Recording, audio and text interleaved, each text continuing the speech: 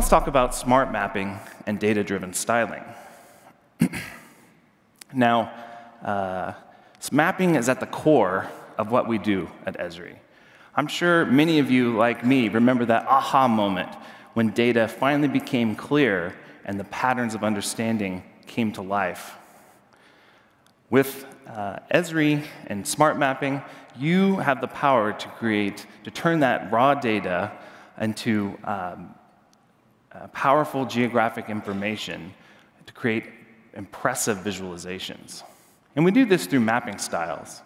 And mapping styles allow you to answer questions like where things are, when did it happen, what's going on around here, and how much occurred at this location. So let's take a look at a few of those mapping styles. Here's a map of historical markers in Ireland, so I can see quickly where those things occurred. Here we're looking at time. We're looking in this Minneapolis street inspections for when did they do the inspection. Here we're looking at aquifer storage trends and the human impact and the levels of threat for each of the categories, telling me what's going on here.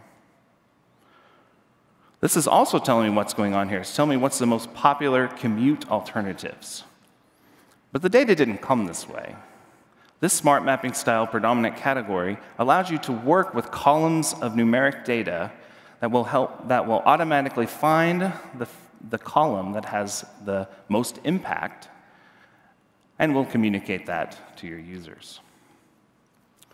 The predominant category can also communicate what's most common and the impact or the magnitude of what's happening in the area with the predominant category and size. You can also create maps that compare two variables together, like this map showing percent of excessive drinking and comparing it with percent smokers. So you can see where both are high and both are low. When we start to think about communicating how much happened, we can use color to dynamically apply that to our data to communicate the things like the percent of adults getting insufficient sleep. It also applies in the 3D sense, using color to communicate the energy score of these buildings in Lower Manhattan. Not only can we use color to communicate how much is happening, we can use size to communicate the magnitude of its impact, like this map of living in poverty in Orange County. And finally, we can compare how much is going on above and below some significant average or index, like this Emergency Expense Risk Index for Southern California. So it's very cool. All right, now I'd like to turn it over to Christian, who's going to show you the latest in smart mapping styles.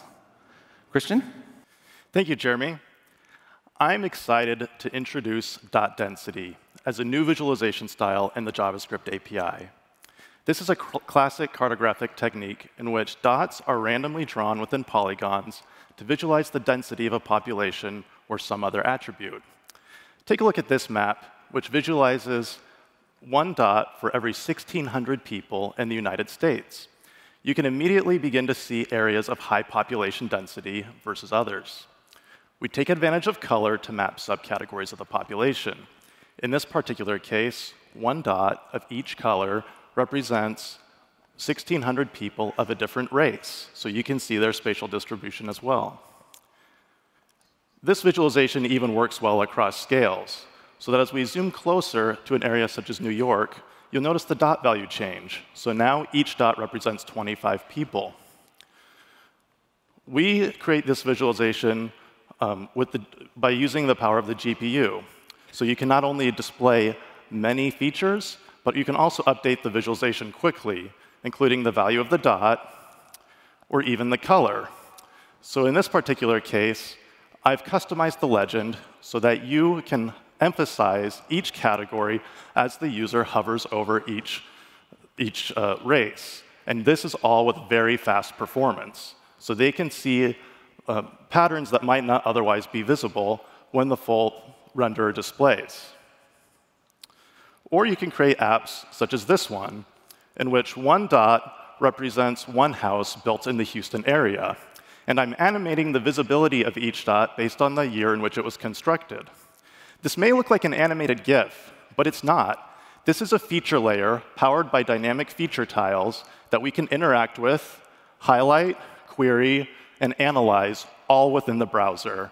So you can take what can be a bland cartographic technique and transform it using the JavaScript API to a visualization that sparks interest in your users. Thank you.